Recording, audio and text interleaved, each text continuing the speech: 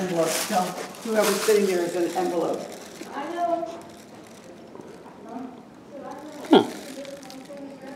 This kind of feels like a museum almost. Yeah, well, we call this the museum.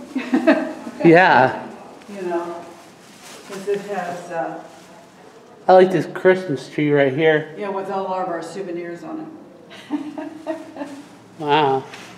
Yeah. This is like one of the things I do for my channel. Uh-huh. I do these small towns where it's like I show everyone, this is like the history Of East Liverpool, yeah. Oh, not just of East Liverpool, Yeah, of any town. Yeah, neat. And it's like, it's amazing what you can find entertainment if you get interested Oh, yeah. in your own history. Oh, yeah. Like this is, It's too bad kids today they don't care. yeah. They just don't care. Yeah. I still do. That's good. You need to teach people to care. I try, but you know how. So this is like, are these all the teams from the school? Like they had a bowling league, Yeah. swimming league? Oh, yeah. Well, I don't know what years those were. I'm trying to wonder where that's at. Oh, golf, probably. Uh-huh. Yeah, probably golf. Yep. Yeah. Well, everyone knows that's football. Mm-hmm. Swimming. Wow. Yeah. They golf at the country club. They bowl at the Walnut Lanes, which is, see the big tall white chimney Uh-huh. out there? Right here? Oh, yeah. Flagpole, the white chimney, that's where the Walnut Lanes is. Oh, okay.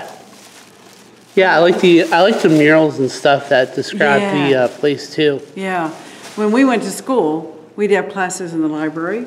We'd have classes in this building. We'd have classes in the white building across the street. We'd have classes in the MA up the street. Wow. So we'd change classes between every, the bell would ring and you might have to come over here to the second floor or go to the other building in the third floor or walk up to the MA. And you had, 10 minutes or 5 minutes to do that. Who's the original, who started the school? Digger, who started the school or who started this? Who started the school? East Liverpool.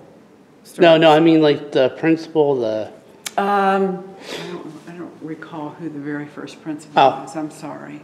Oh, no. I was like curious in general who The person who started this building was Digger Dawson.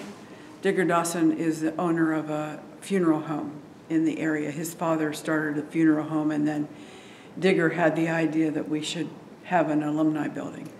And so he raised enough money to build this building. Wow. And they dedicated it in '92. They tore the old building out. Let's see, they graduated 66, 67. Bonnie, did they graduate 68 out of here? Or where? Yeah. Huh? What'd you say? Who was the last class to graduate out of this area? What did you say? The last class to graduate in this area.